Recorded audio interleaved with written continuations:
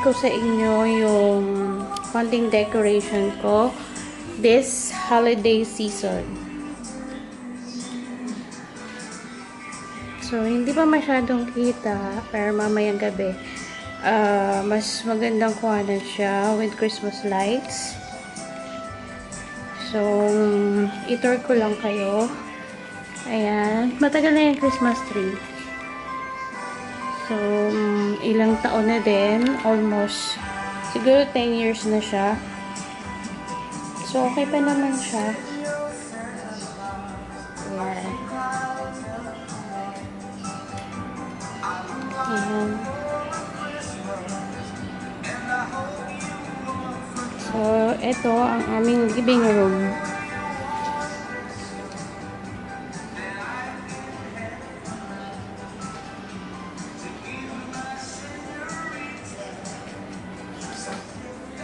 So, punta naman tayo sa ating dining area. So, meron tayong isang sofa dyan. And then, etong corner na to, yung mga trophy ng aking husband. So, malapit na siyang mapuno.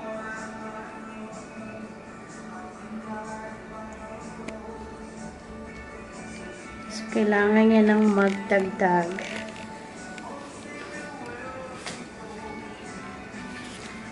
And then, ito naman ang ating dining table.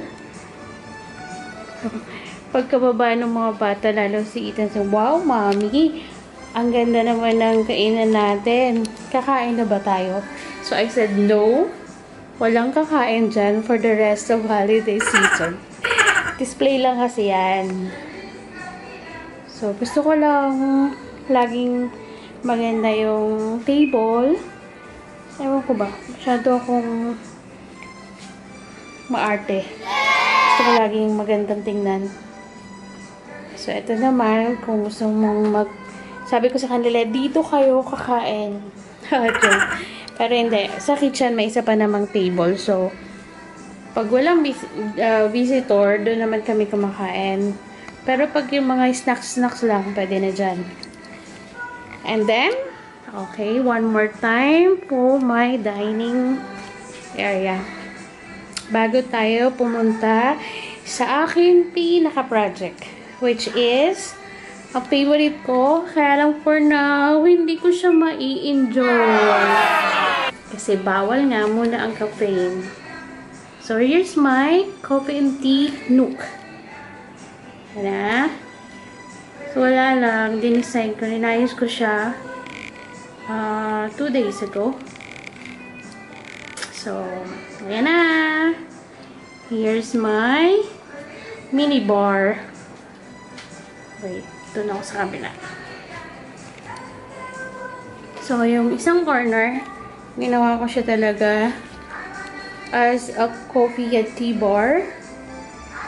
So, as you can see, ayan, all DIY naman yung mga yan.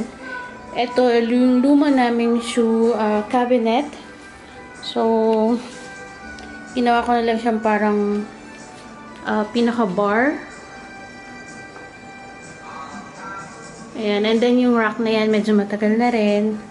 So, pinagpatungan ko na lang ng mga cups. See? So, yan. Sa aming apat yan lagi. Kay mommy, kay daddy. And sa 2 kids.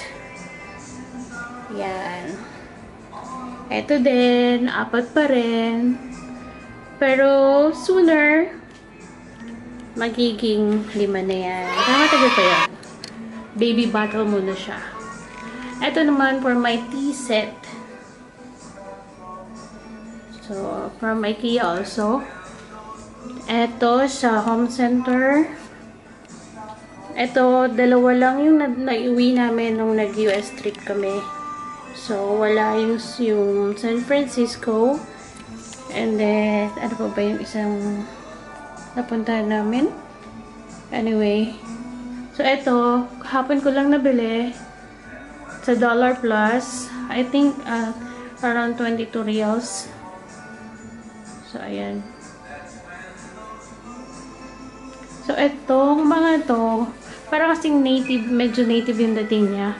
So, ito, alam ko galing to kay Ate Cynthia. Ayan. So, nilagay ko muna siya dyan. I don't know kung it complements naman.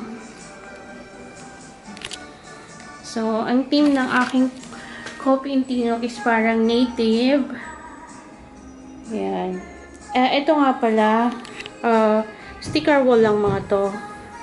Itong brown na to, sticker wall lang siya, which I bought from Raunak.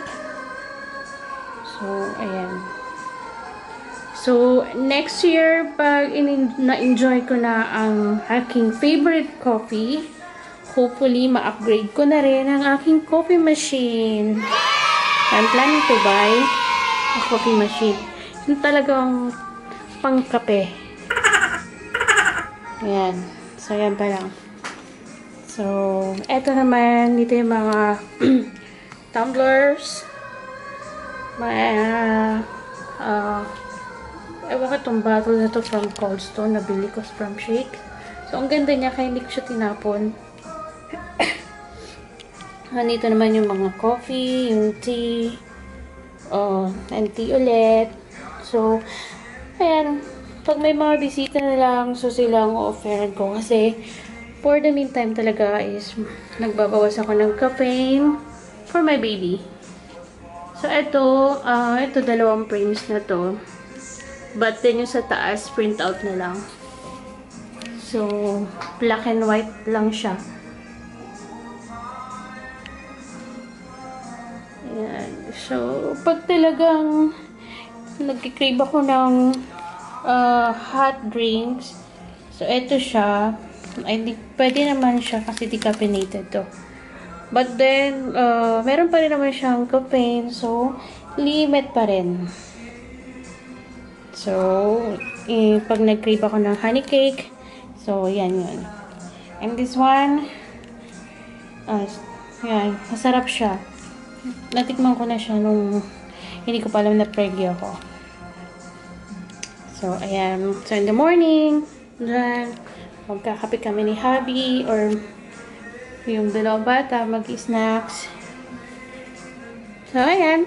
Just want to share my Coffee and Tea Nook. I can't wait na ma-enjoy ko ang coffee ko talaga next year. So, ayan guys. Hope you like it.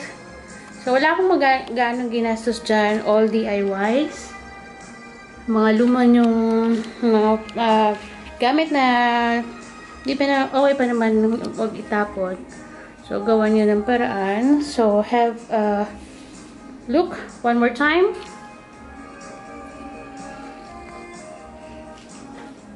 So, yung gustong mag-coffee dyan, gora lang dito. Ubusin nyo ng kape ko. Tita Marge, Ninang Marge, pasyal-pasyal na.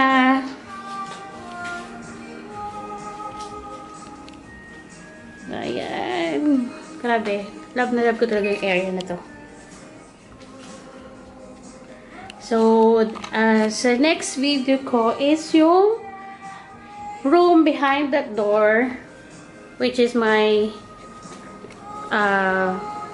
favorite corner. Isa pang favorite corner ko, yung baking area ko. So, ayan. Maybe, pag sinipag ako, hope ma-upload ko din siya agad.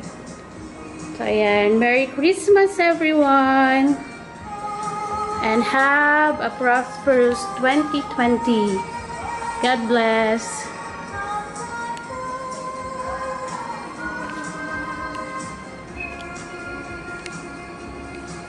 Pa isa pa. Yan.